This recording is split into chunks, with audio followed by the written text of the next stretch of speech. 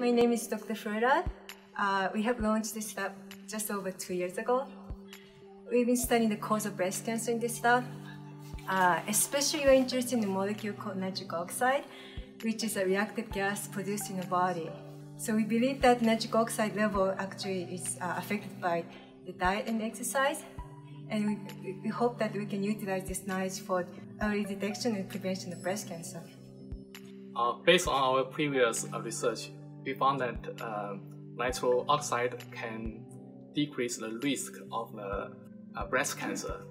My research focuses on the protein modification called estrogen nitrosylation. When you have this decreased amount of nitric oxide and therefore a lack of estrogen nitrosylation, we think that's when the protein doesn't have the modification and therefore there's a decrease in nitric oxide.